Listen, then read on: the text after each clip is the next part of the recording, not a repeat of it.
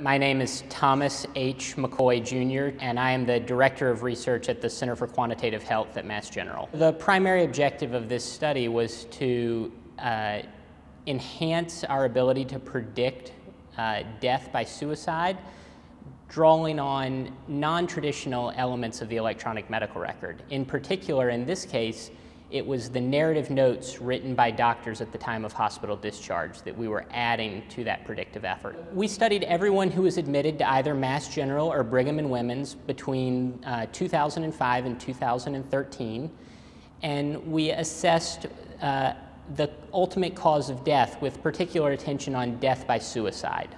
We were modeling time to death by suicide, and we observed a number of previously described results. That is to say, we replicated them.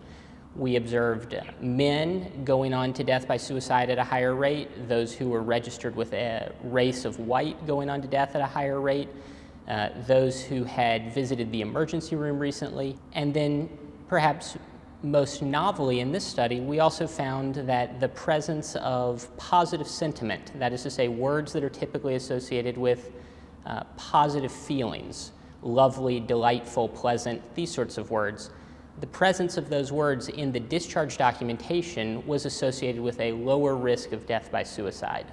The study had a couple of important limitations to note. First of all, this is really a convenience sample.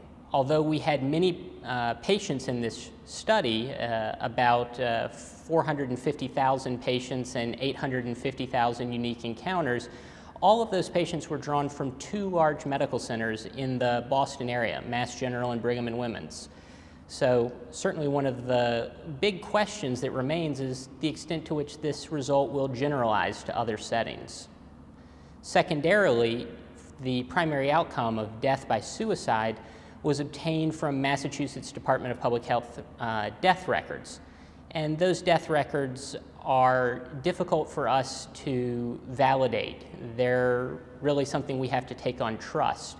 And they don't give us insight into patients who might have died outside the state of Massachusetts. It's important to say, first of all, that this is work that needs to be replicated.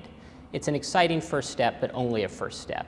And it's an exciting first step in our efforts to use more of the elements available in the electronic medical record to improve our prediction of difficult problems like death by suicide.